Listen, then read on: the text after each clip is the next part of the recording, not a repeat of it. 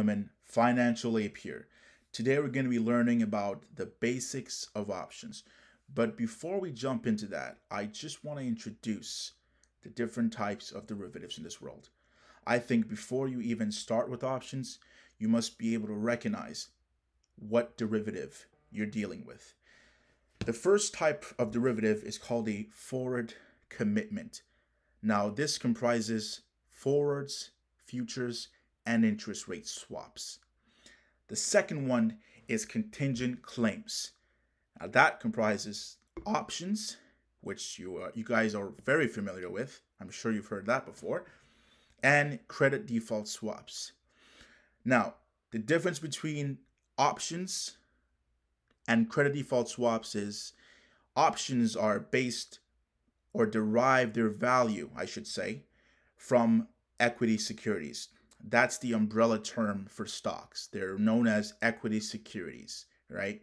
And now credit default swaps are based on bonds. So they derive their value from bonds, okay? That is the underlying security of the credit default swap.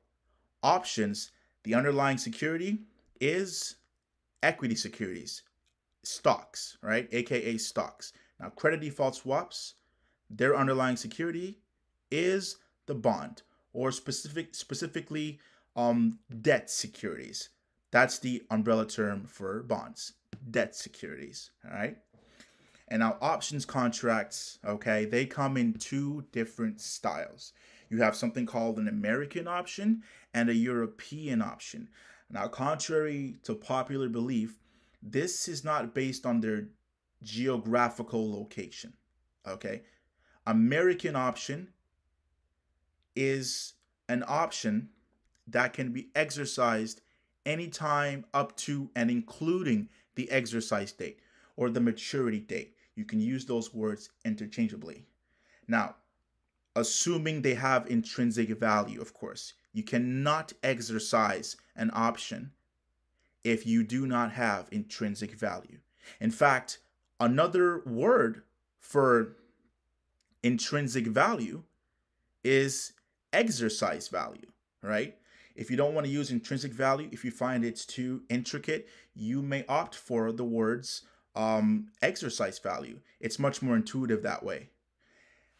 So that's for an American option, all right? European options, they can only be exercised on the specific maturity date, assuming, once again, that they have intrinsic value, okay? A call option, an American one, is a contract that gives the owner the right, but not the obligation, to buy a specified amount of securities, right? It's usually in 100 share increments, right? So one contract controls or represents 100 shares, all right? And it's done at a specified price and within a specified period of time, okay? All options have an expiration date, okay? For a put option, once again, an American style one, it's a contract that gives the owner the right, but not the obligation to sell. Note the difference. It's to sell here. So it gives the right, but not the obligation to sell a specified amount of security at a specified price within a particular period of time. Okay? The right rather than the obligation to buy or sell the underlying security is what differentiates options from futures contracts. When you're long the option, whether it's a put or a call, okay, you are buying these contracts. So you want the value of the contract to go up, all right? A long position is always the buying position. And whenever you're buying an option, it gives you the right, but not the obligation. This is not the same when you're selling an option, whether it's a put or a call. It's very important to note that an option gives you the right but not the obligation, all right, when you're buying options, okay? When you're selling them, they sometimes you're forced to give away your shares, or you're forced to buy a certain amount of shares. That is very important to understand. I know it's called option, right? Because it gives you the option. But in reality, when you're buying options, you have the right but not the obligation to do either a sell or buy.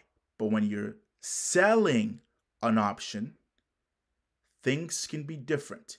Sometimes you are forced to buy 100 shares, or sometimes you are forced to sell 100 shares.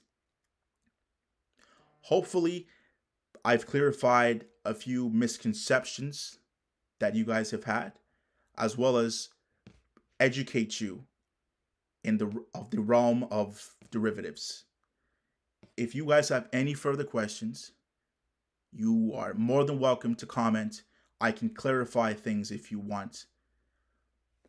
Thank you very much for giving me the opportunity to explain to you guys the basics of options. Have a wonderful day. See you all on the moon. Thank you very much.